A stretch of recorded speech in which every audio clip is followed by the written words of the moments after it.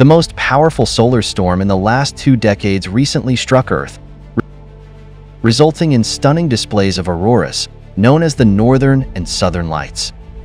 This phenomenon was triggered by a group of sunspots approximately 16 times the size of Earth, which released multiple X-class solar flares and coronal mass ejections directed at our planet. These solar activities led to severe geomagnetic storms rated at the highest intensity level of G5, marking the most intense storms since the 2003 Halloween storms. Consequently, the colorful auroras were visible much farther south than usual, with the northern lights seen as far south as Florida and Mexico, and the southern lights visible in countries like New Zealand, Australia, Chile, and Argentina. Hello and welcome to ZE. Please don't forget to subscribe and hit the bell icon. The recent solar storms have impacted technology both in space and on Earth. Elon Musk noted that the Starlink satellite service was experiencing issues due to the storm, mentioning on the social platform X that its satellites were under a lot of pressure but holding up so far. The storms also disrupted power grids, GPS systems, and high-frequency communications in certain areas. These events suggest that the solar maximum, a period of peak solar activity in the Sun's 11-year cycle, might arrive earlier than anticipated.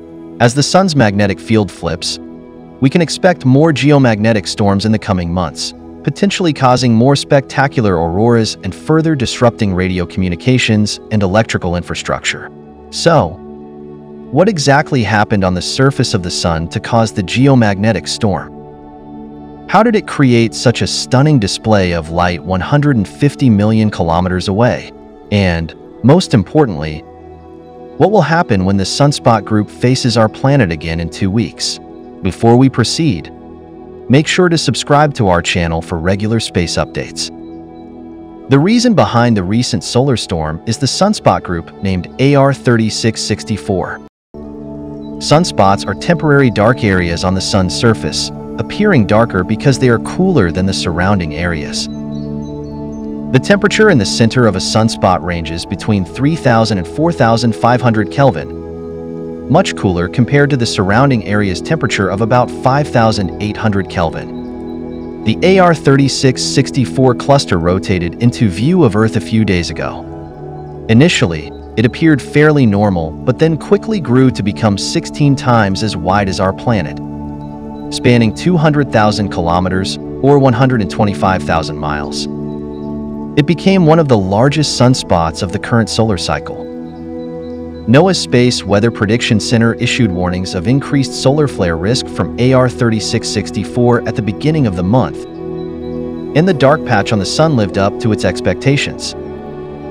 AR3664 emitted a total of 75 M-class flares and 10 X-class flares within a week, accounting for 50% of the X-class flares this year. A solar flare is a sudden, localized, and intense burst of radiation on the Sun, resulting in a brilliant flash of light across various wavelengths.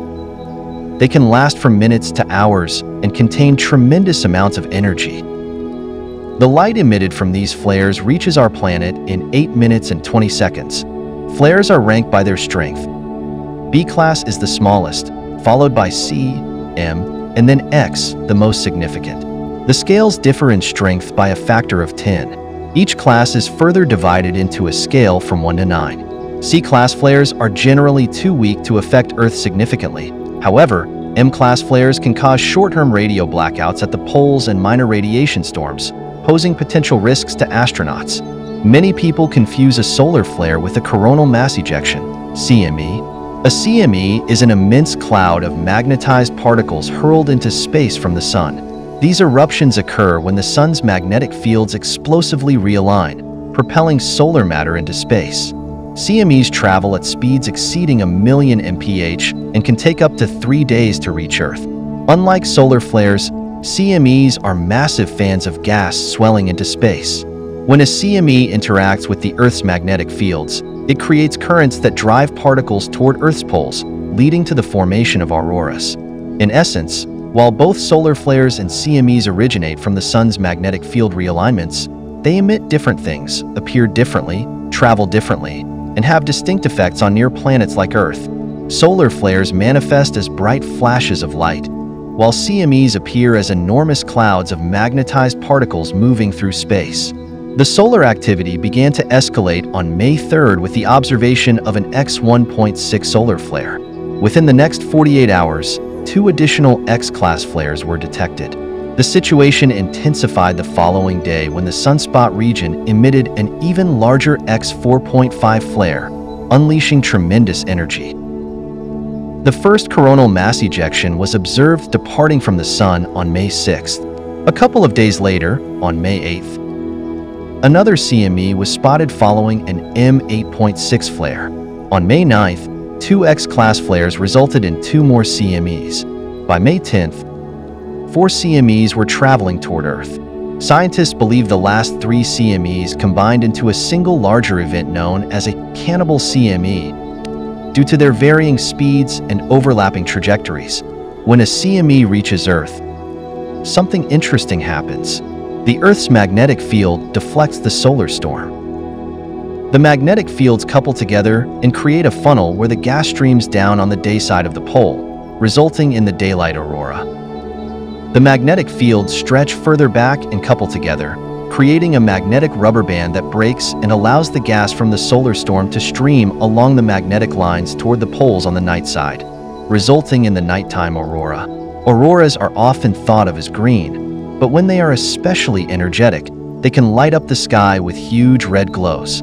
The color differences are due to the types of particles involved and the altitudes where these interactions occur. Blue and purple auroras are seen when solar particles interact with molecular nitrogen up to 62 miles or 100 kilometers. Green auroras are created when these particles interact with oxygen at altitudes between 100 and 300 kilometers, or about 62 to 186 miles. The striking red auroras occur during intense solar storms when these interactions happen with oxygen at higher altitudes, between 300 and 400 kilometers.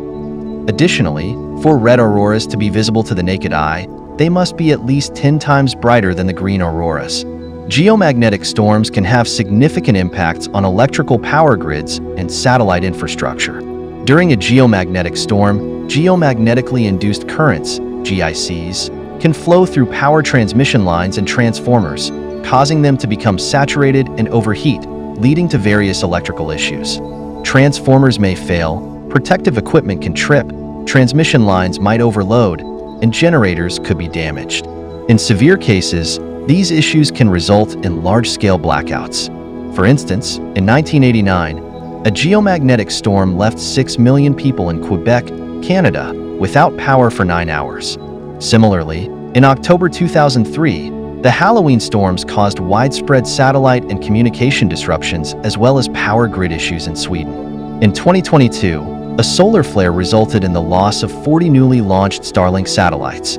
Currently, the sunspot group known as AR3664 has moved behind the Sun's disk, making it temporarily invisible from Earth. This means that any solar emissions from this group will not affect our planet for the next 2 weeks. However, AR3664 is expected to reappear and face Earth again in 2 weeks. Based on past behaviors observed in sunspots, there's a possibility that this group could remain active once it becomes visible again.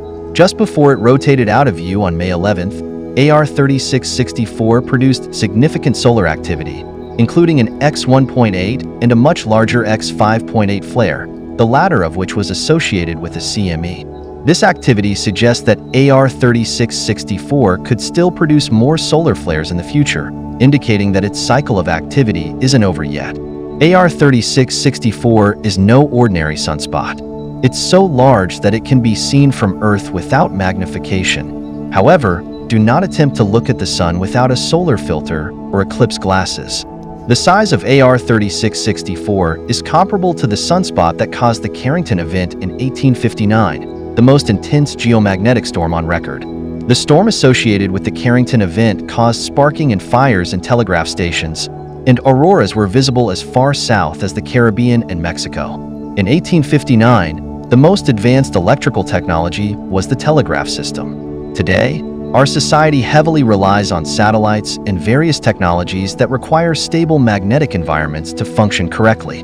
This dependence makes us more vulnerable to the effects of significant solar activity, such as that exhibited by sunspots similar to AR 3664. The increased reliance on electricity and emerging technology in today's society means that any disruption could lead to trillions of dollars in monetary losses and pose risks to life dependent on these systems.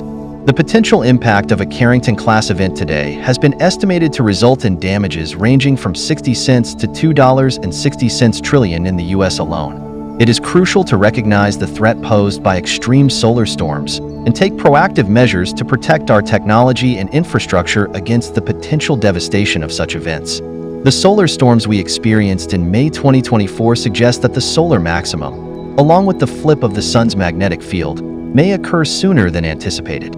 We've created a detailed video that explains everything you need to know about the solar cycle and its impacts on us. Be sure to watch it to understand it thoroughly. And if you learn new things from this video, please don't forget to like it and subscribe to our channel for more updates. See you in the next one.